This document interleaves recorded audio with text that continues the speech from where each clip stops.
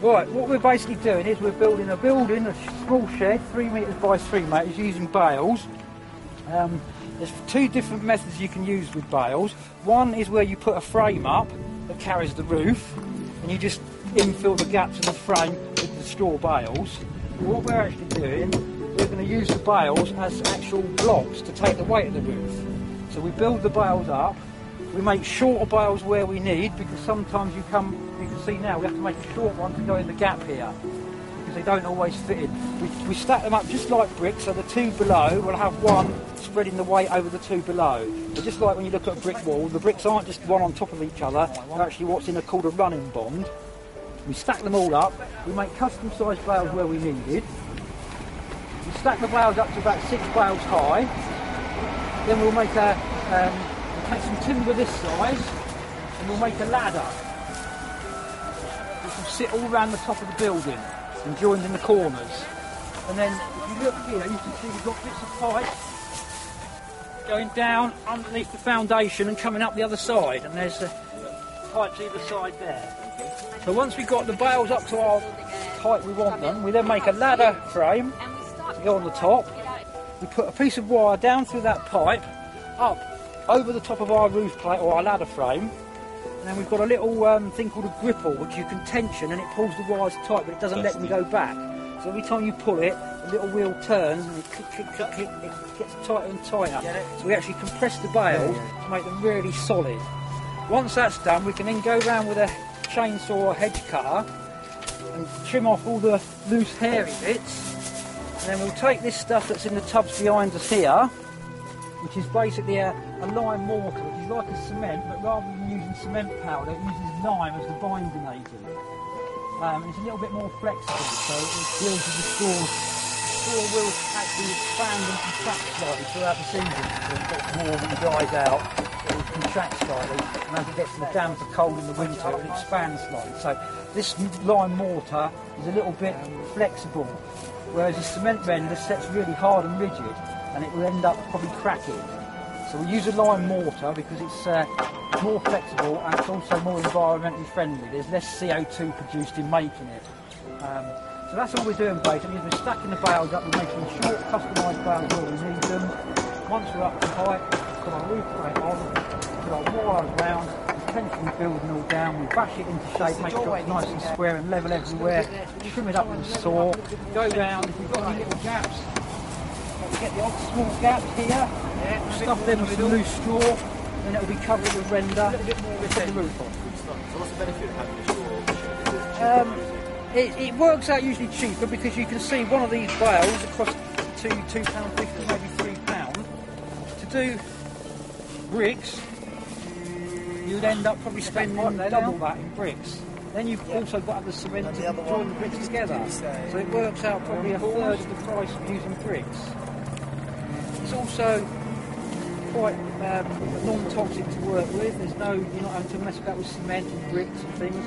It's a sustainable natural material, so we're not actually like digging up all the resources out of the earth to use our building blocks like we do with bricks and blocks. We're actually growing the stuff. So next year there will be thousands more bales. We're just coming into harvest time now, so everywhere around the country they're making more and more building blocks. Apart from use as animal bedding, or maybe around strawberries and in gardening, there's not much use for straw. It's pretty much a waste product. We're utilising a waste product and making buildings out of it. We're not using all the Earth's resources to make our buildings. We can make buildings that are sustainable, basically. As long as we've got bales, we can keep building forever into the future. As long as we keep growing cornflakes and Weetabix and cereal fruit. So it's going to be a tool shed for tools then? I'm not sure. They just said, can you come along and run a course for us to build a shed? And we talked about sizes, and they wanted 2 metres square. I said, haven't you allowed for the fact that your walls are this thick?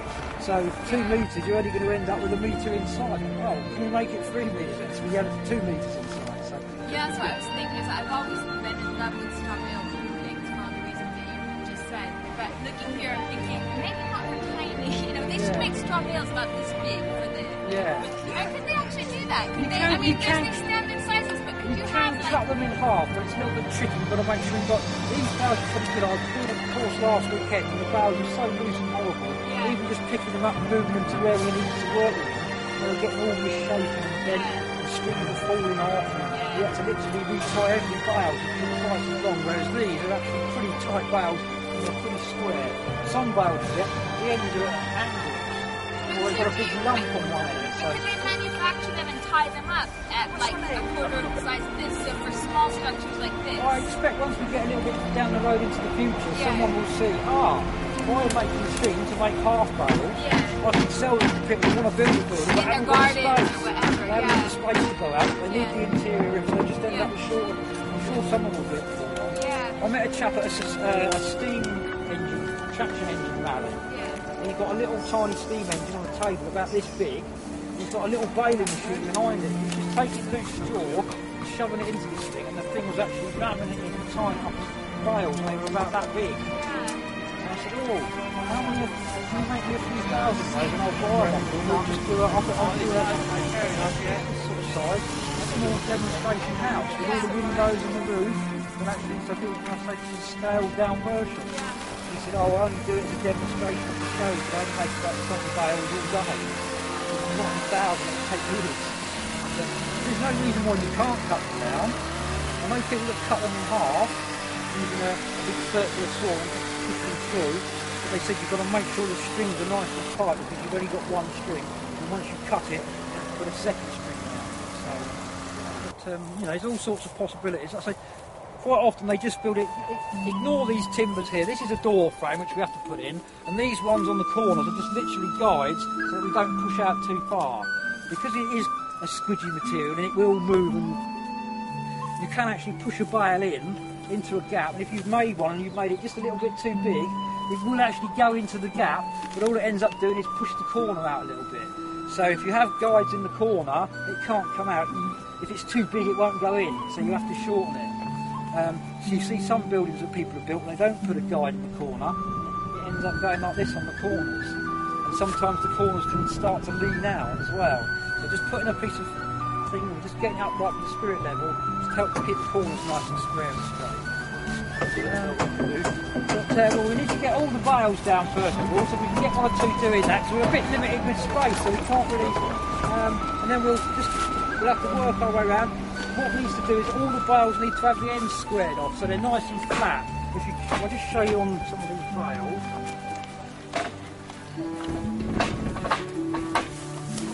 If you look there, see, it's very rounded on the end. And we need to just pull out some of this material.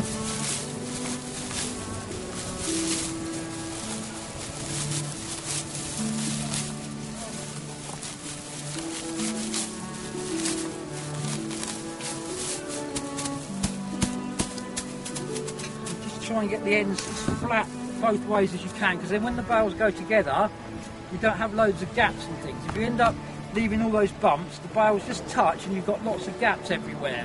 And the idea is it's a real big fat block of insulation, so if you end up with loads of gaps you lose all your insulation. So if you keep them nice and square and they go square together, so the main thing is get the bales down and just pull out any lumps and bumps and just make sure both ends are nice and square. So if you want to just start doing that, you have to try and keep it within one area, otherwise we're going to end up with straw all across the site. So we get the bales here and square them off and then just stack them a bit further over there. They got some in America, the oldest one's 1903 I think it is. Wow. So what, they've got an older one, they've got one I think it's 1896, but nobody lives in that one. It's been abandoned for about the last 15-20 years. The one that's 1903, it's the fourth generation of the original family that built it that still live there. And it's like any building, as long as you keep on the maintenance, and if you get roof tiles or roof going, you fix it. If windows and doors start to chip and peel paint, you paint them. If your render on your straw starts to crack and flake, you fix it. Your building can last forever. If you leave it for cracking and the rain gets in, a few years, they can stand taking the weight for holding the roofs. Even two-storey buildings people have built without any frame or support. They can deal with fire because they're tied tightly, so it won't burn. It just smoulders. But they don't like getting too wet.